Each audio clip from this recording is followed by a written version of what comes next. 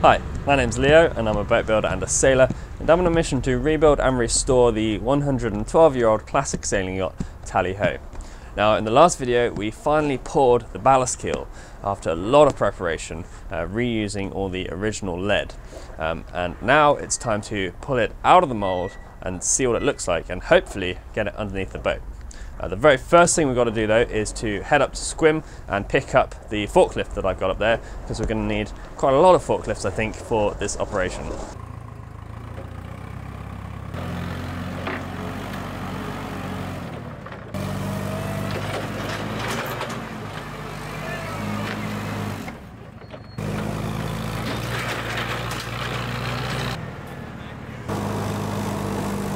Where are we going, bud? Going to a hill. We're going to a hill.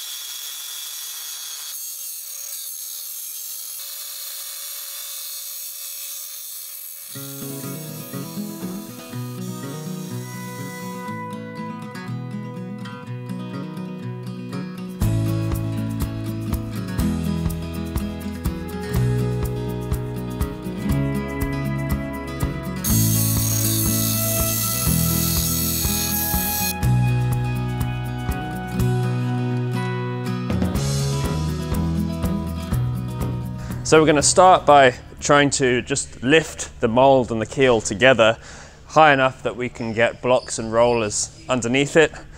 And every stage of this is a little critical and a little scary just because there's so much mass and weight here. So even lifting this up, we have to lift it by the box itself, and so we're hoping that the lead keel actually raises with the box and doesn't just get left behind and destroy the sand.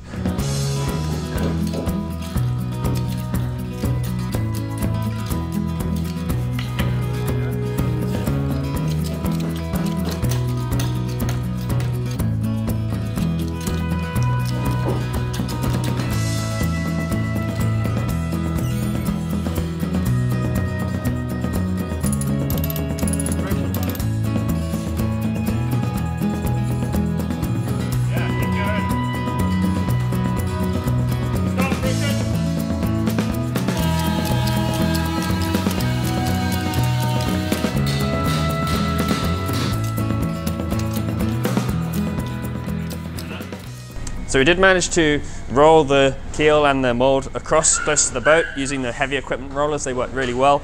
And then we've jacked it up about 12 inches off the ground so that we can get bottle jacks right underneath it, and then hopefully make some holes in the bottom of the mould in the sand, get the jacks in the holes, and then just very gently jack up the ballast keel out of the mould.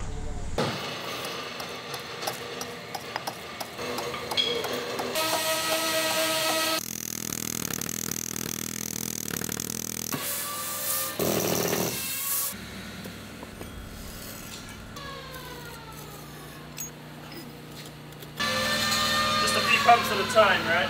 Yeah.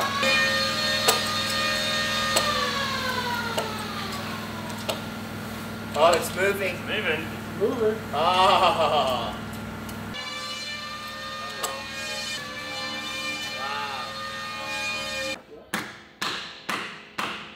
I think we just need to keep doing that as we bring it up. Just check it's not on one side more than the other.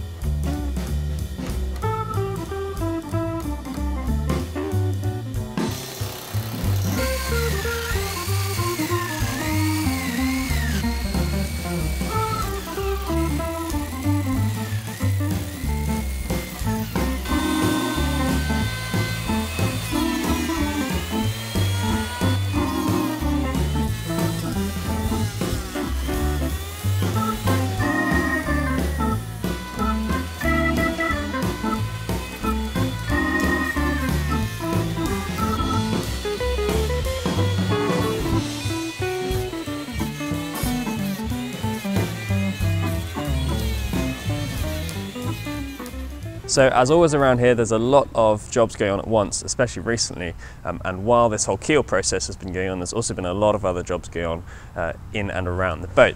So we're going to catch up more with those in other videos. But one job which has been happening, which is to do with the keel, is the modification of some steel cradles. And we borrowed these, and we just have to widen them slightly so they'll actually fit our ballast keel. And the way that they work is that as the keel is lifted, the sides of the cradles actually pinch the sides of the keel, and so they keep it stable. The balls are on fire.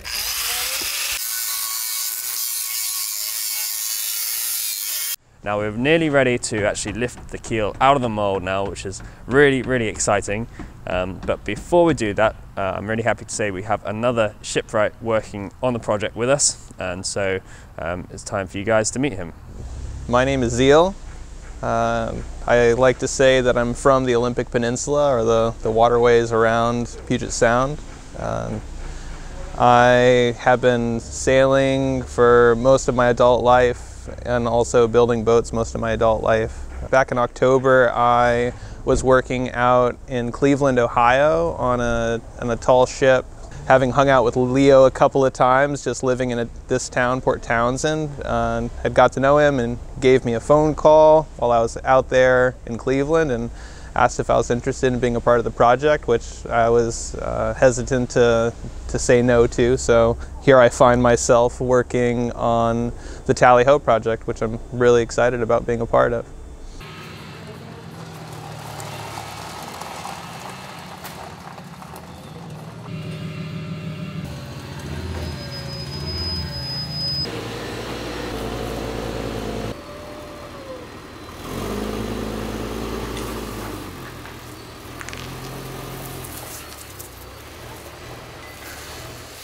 Now we've managed to squeeze these two forklifts into the building. They're both higher capacity forklifts than Pete's forklift or my forklift because the keel is just too heavy for our lifts. So we've been lent those lifts by Dave Thompson, who you guys met a few episodes ago, and also by another Dave from Dave's Mobile Welding and Marine Repair.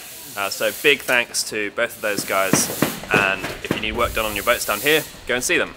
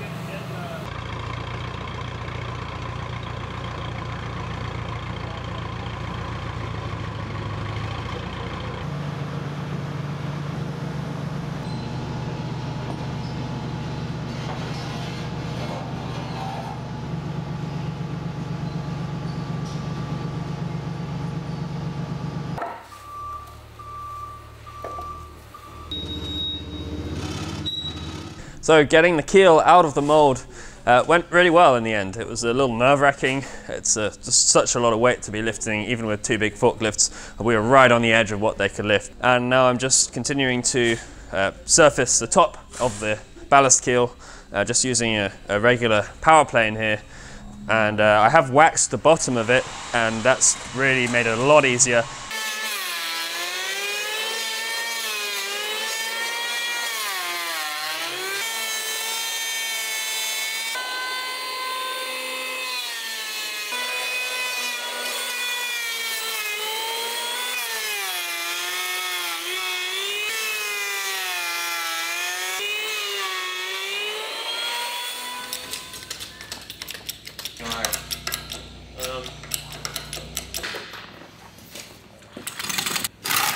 Okay, we're airborne.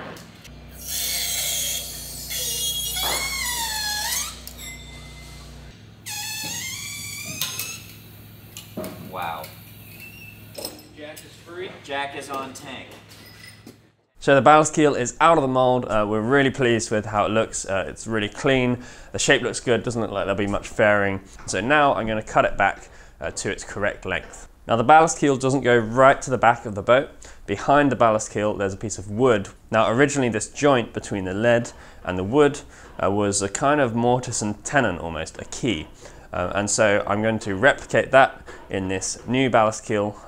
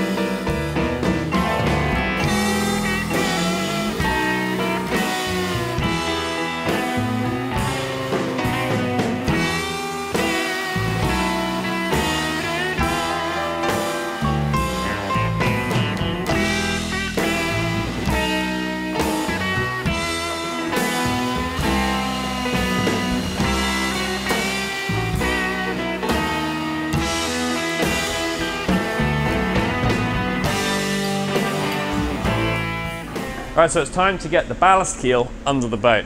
So all we have to do is move the keel blocking under the boat, but essentially the weight of the boat is going to be on the keel timber, on blocks at the very front and the very back.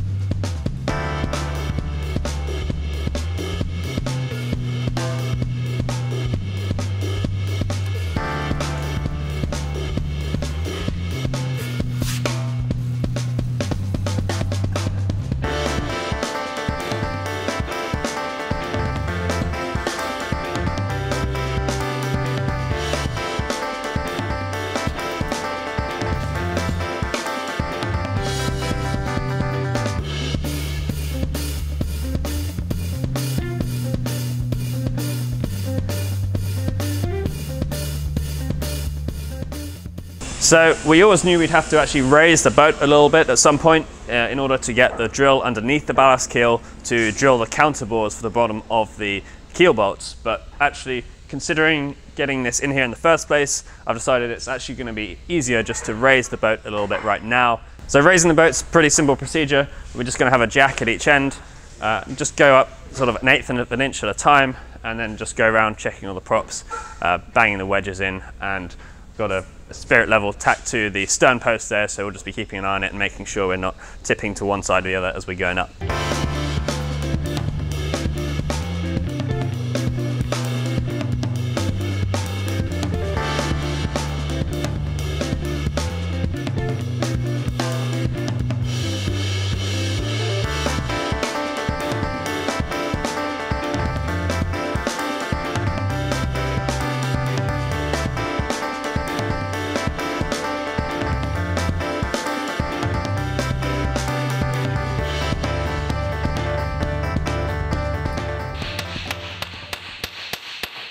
What are you doing?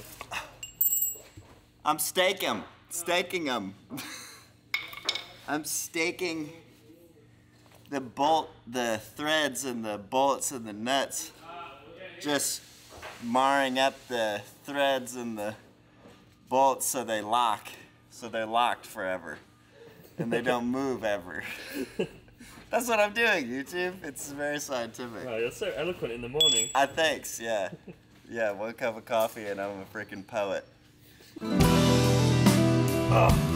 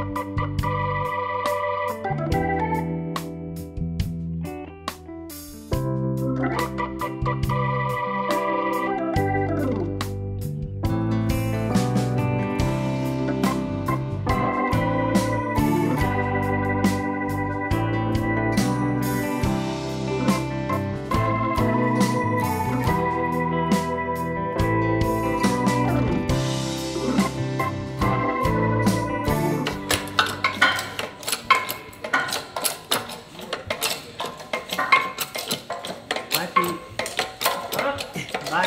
Bye.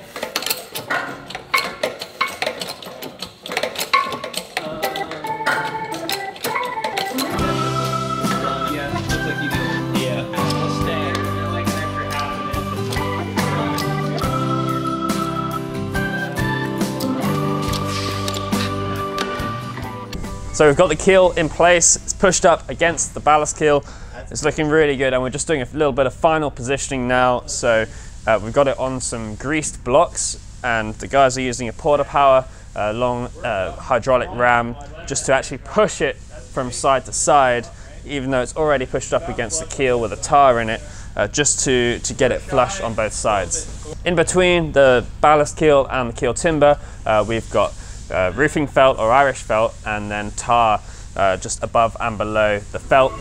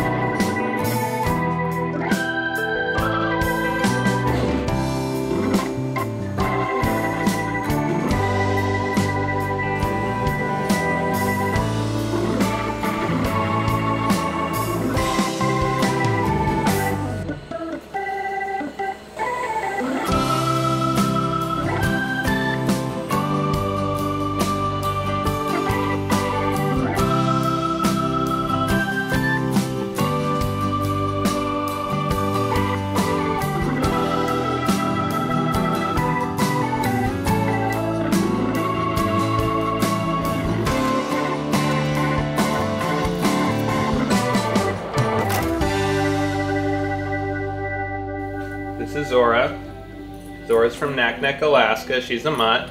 She's husky and German shepherd, we think, but we're not sure. She's 9 months old. She's been with me since last August. And she's a total sweetheart. Hey.